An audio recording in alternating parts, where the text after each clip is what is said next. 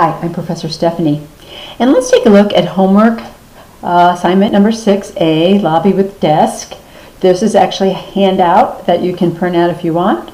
There's some instructions that we'll review a little bit, and then also it's got a photograph of the finishes that we're going to work with in this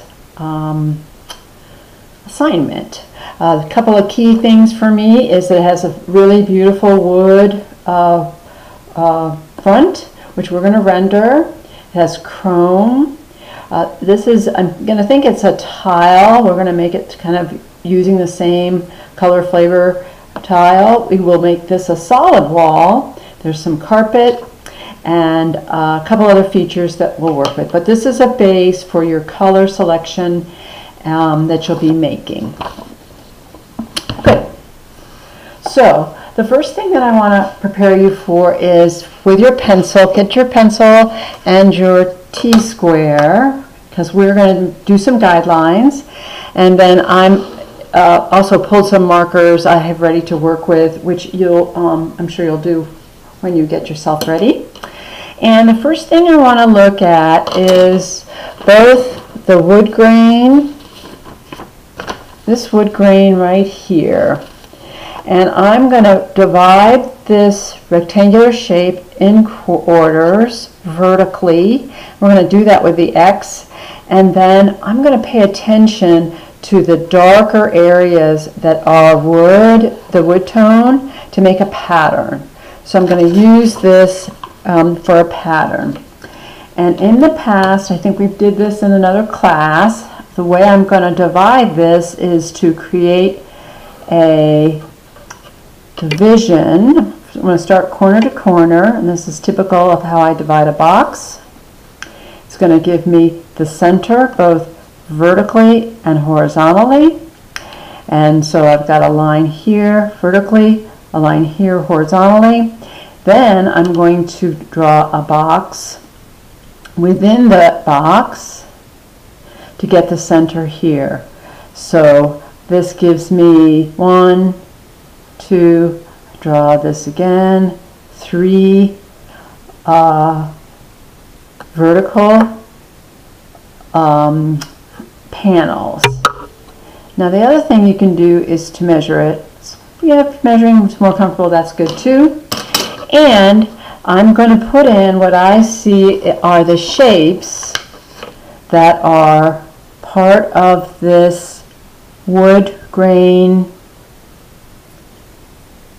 flavor, okay, the grain itself. And that's, I'm going to make them darker. I'm going to use the same value that I see in there. This is a nice wood paneling. Okay, so I've set myself up here.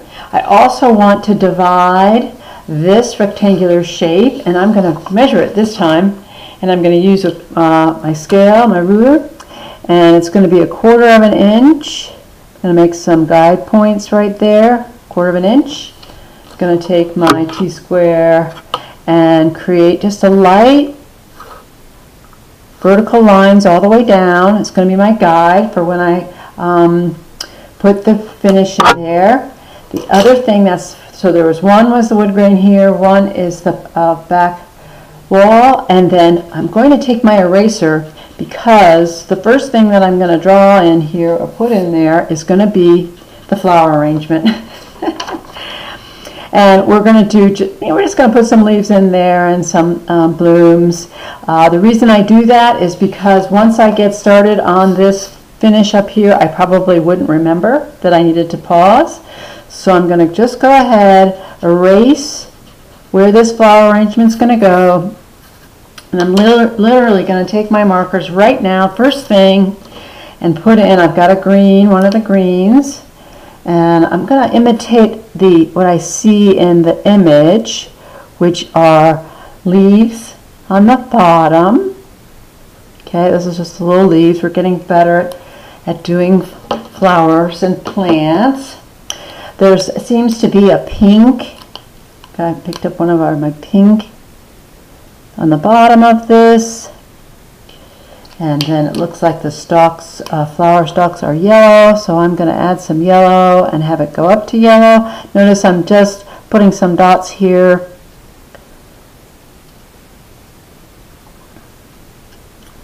Actually going to make this all green here. And remember, I can overlap a little bit with my markers. I push some of this red into, look at that, just make that a little bit darker. That red seems to be pretty strong right there. I might even put some red blooms in there since I feel like that's, I'm going to soften this, what I call softening this a little bit. Great, okay.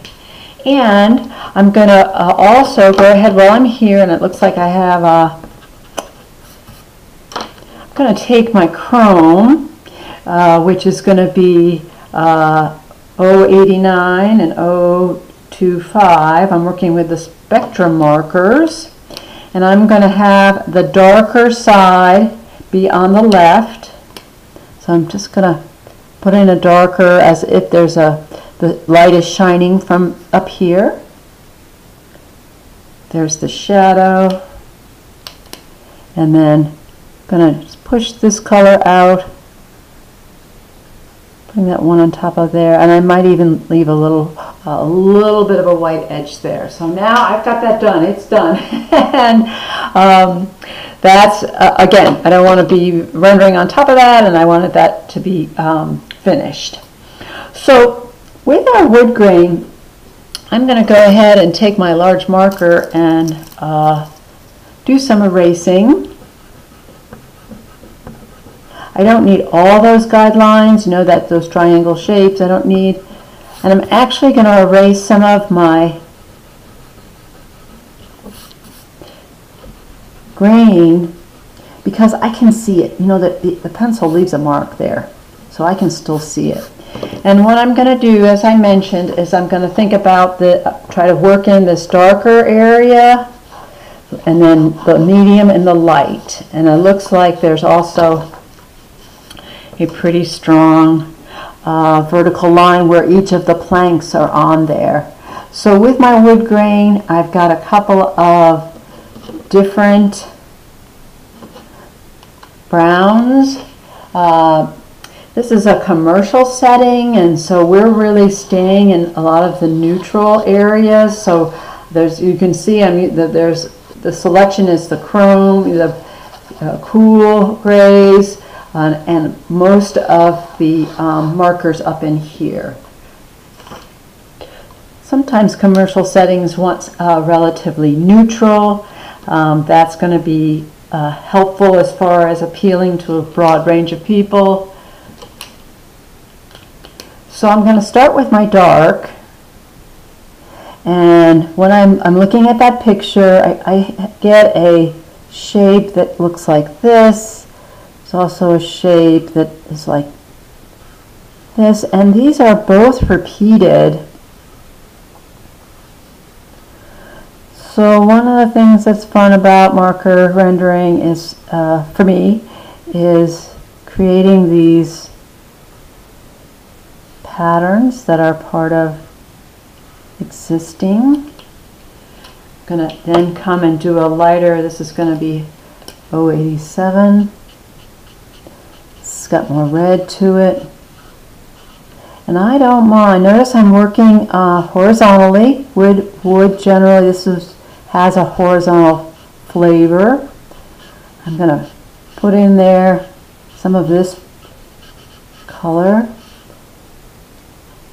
And I have one more I want to put in there, and it's more of a yellowy. And I'm going to actually hit my corners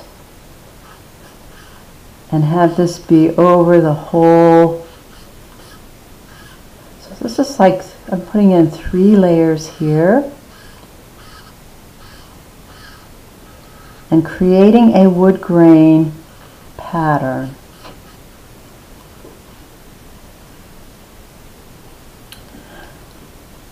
Great. All right, I'm going to pause on that, and that's going to help me.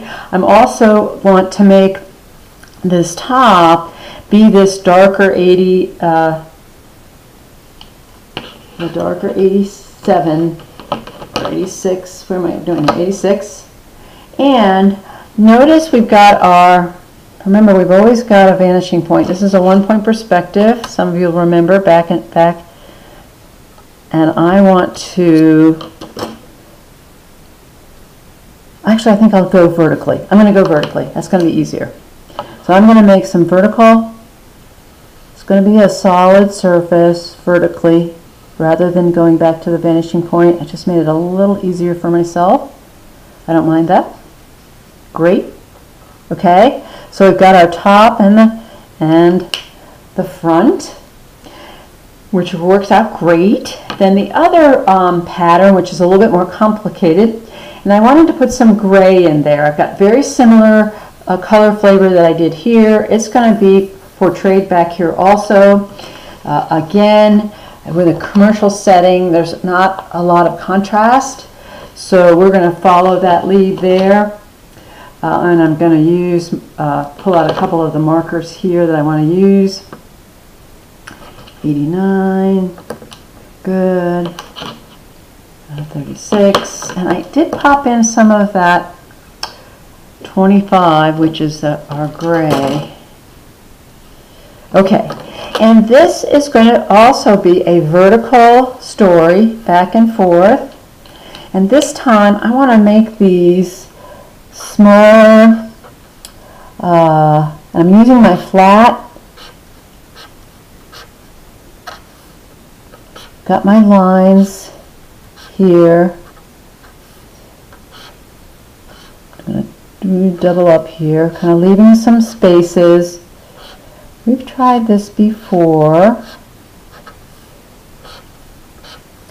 This is basically going to be a pretty strong reddish brown. We're still in our brown family.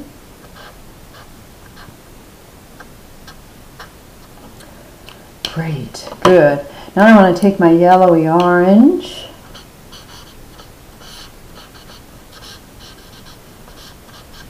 So the wood grain was curved. This is rectilinear shape. So I have some contrast here. I could imagine this being vertical stones, maybe.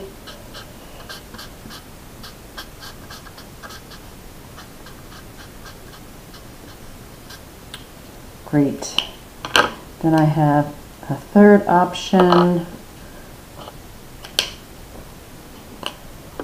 which is going to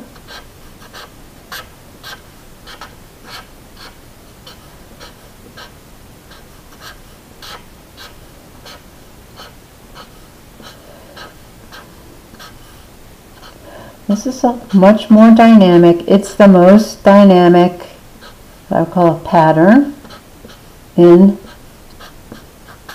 the space.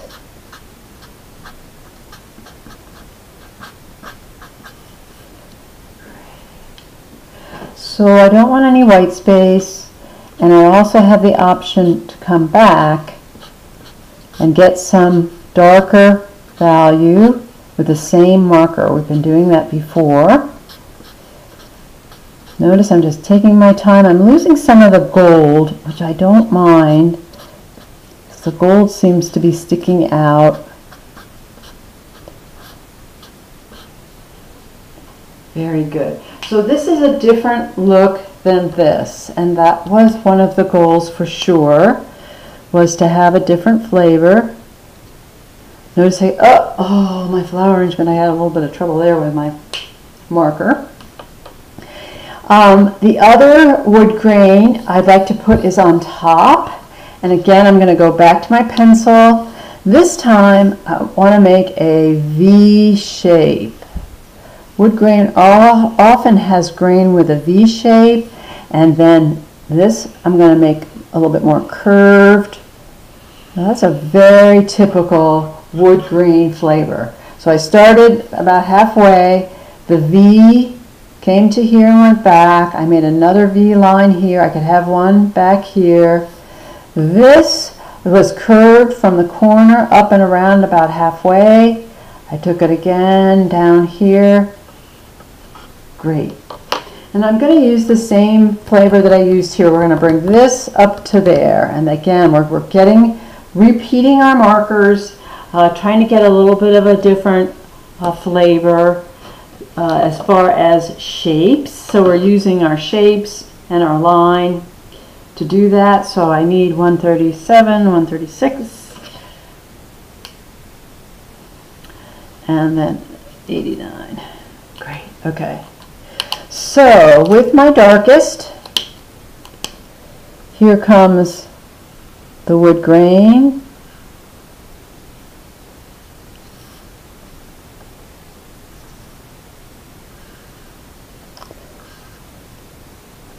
Great.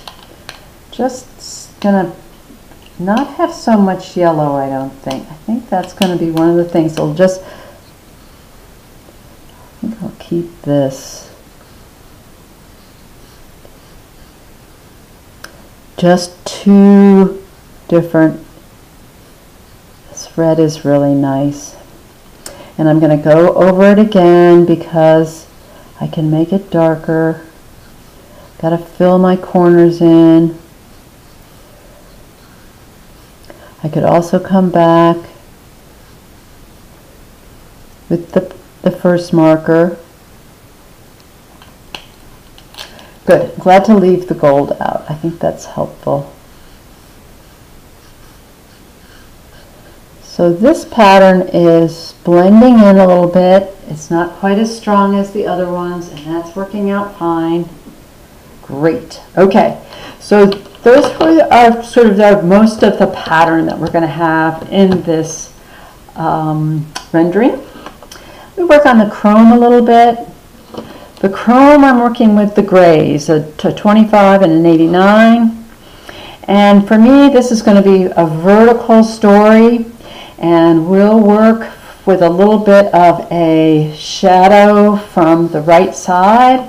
And so I'm going to put down, and chromes oftentimes can have a line flavor. So I'm going to go ahead and use my marker.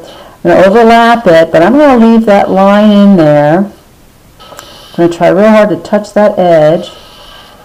Great. And that to me is imitating chrome very well. And I'm just going to try one thing here. I'm actually going to pause on the 89 because I'm going to make this darker with just the same marker. Yes, that's much better than my first suggestion, okay? So here's a little, and I would also have, this probably would be an overhang, so there would be a shadow underneath there. So with this single marker, one marker, so when you get ready to pull your gray, just use that one marker. Let's leave that just like that. So I'm going to make a note about changing that. We're not going to use that 89. And then I'm also going to make this super dark. This is going to be one of the darkest values. And I'm going to use 91. See if I can find that. Is it 91 or 98? Let's see, 91. Okay, I promised myself to have everything, oh, right there, good, okay. So here comes this base. This is much gray browner than the other wood. Notice the contrast of that. That's going to be, excuse me, very helpful. We're using, you know, this is a very neutral story, but in that neutral, we want to have some color flavor.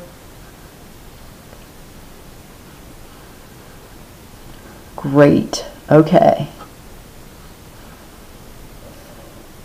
And I can put a little bit of an edge there for a little dark. This in the picture is also very dark. It's black. I'm a little shy about using black. I think what I'm going to do is I'm going to use this same brown, and I'll layer it a couple of times. Great. Because really I don't want that to, you know, be like something that sticks out. Very good. Notice I'm using same marker. I'm just putting more ink on there. And I like what's happening here with a little bit of that dark and light. Oops, got a little corner here, and it looks like I have a little corner there. Let me come back in here with, great, okay, good. All right, so to finish up, there's carpet and walls, and we're going to be fairly simple with that. Oh, and I've got to get something underneath here, and I think what I want to do is, let's see how that works out. So the walls to me can just be a solid vertical line. I was thinking of the gray, maybe the gray that I didn't use. Yeah, I'm going to use a gray. And what really we're looking for here is vertical line. That's great. I'm going to also put it over here, keeping it simple.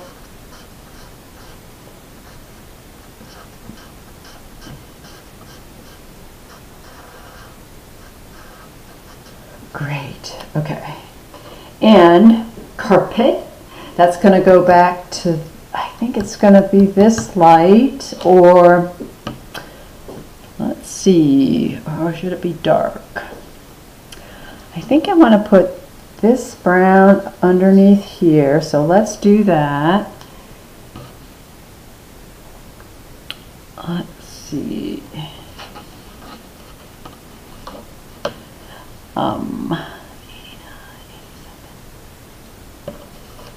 Nope, I've lost my way here. This will be fine. It's a little bit more orangey, but that's okay.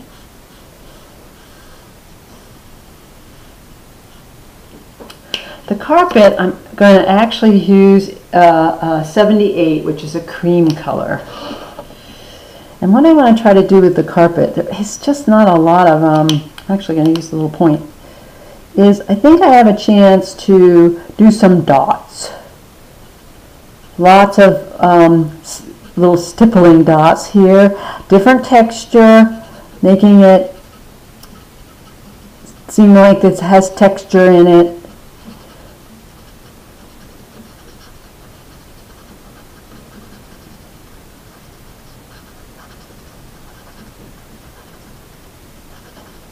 I want to cover the white. Great. And I'm also going to make this the same back here.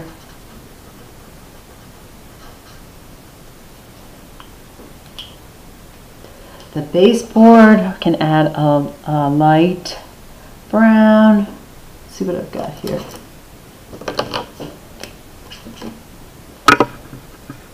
Kind of bring this wood tone back into here. I'm not sure what's going on here, but we are also gonna, great. Now the picture to me, I think we could bring just a little bit of green in there and maybe a little of that gold. I want this to be fairly neutral too. Great.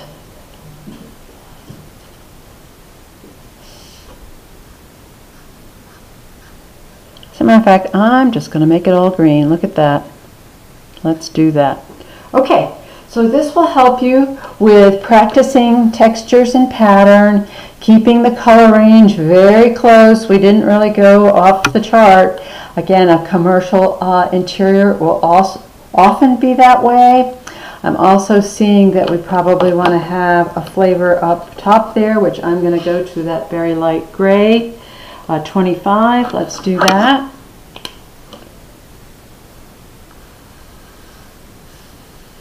Great. Okay. That will finish it up. Thank you very much.